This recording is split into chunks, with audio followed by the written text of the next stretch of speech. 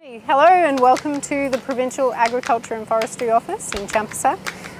This is where I am located in a laboratory which we'll just go to now, and I'll take you for a tour.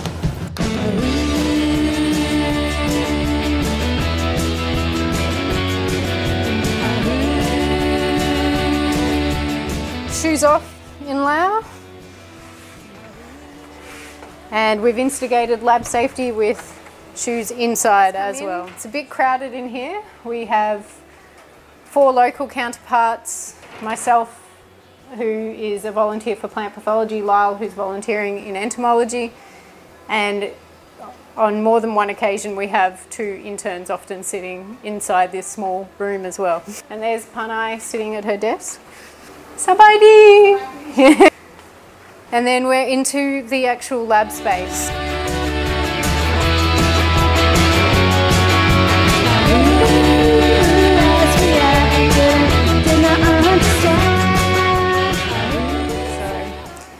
Yeah, this is where I work on a day-to-day basis. So that's where the magic happens.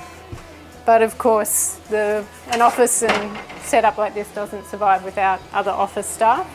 So we're located within the agriculture section. In here we have other staff. Hello, sorry, video. There are not many people. I think it's just after lunch, so gamlang non bo. Gama. Kai pai Vietnam. Jack noi.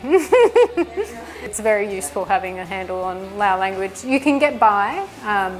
It's a lot easier in Vientiane, but here, and especially working with farmers, it's very, very handy to be able to have a little bit of conversation. And it's a nice language, and Lao isn't spoken anywhere else in the world really. There's similarity to Thai, but the Lao people really appreciate it when you actually make an effort.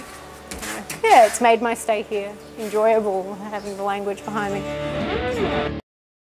I chose to volunteer. I'd always wanted to do it, and I've never come from a wealthy background or anything, but I've always had the opportunity to learn, and so one of the easiest ways for me to pay it forward or give back is to volunteer. And it's really nice to teach people. It's kind of the old adage of teaching someone to fish rather than just giving them fish.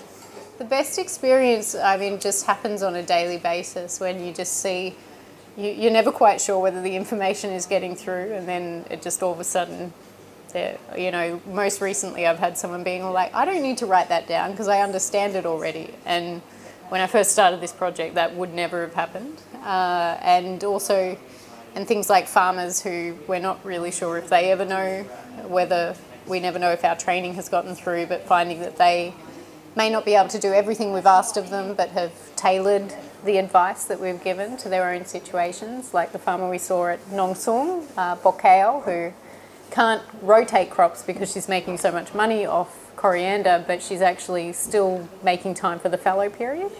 Yeah, and just seeing the lights kind of switch on in the girls that I work with every day is probably the biggest thing. Laos is an interesting place to live.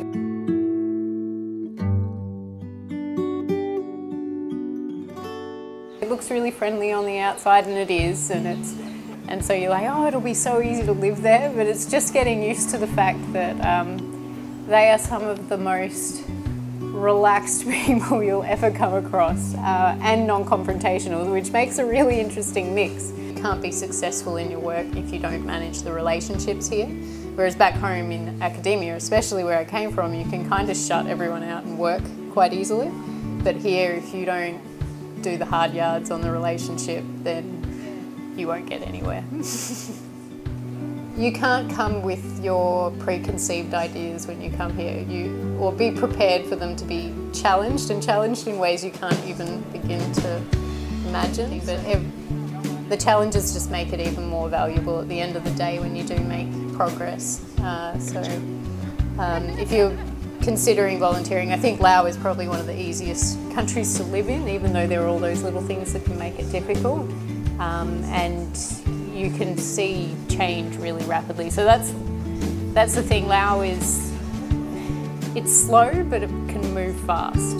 And that's something really important to know about Laos. So no matter how much day to day you feel like you're not going anywhere, if you get down the track and you take a step back, it's quite incredible to see how far you've come. So that's been a really nice component of the work here.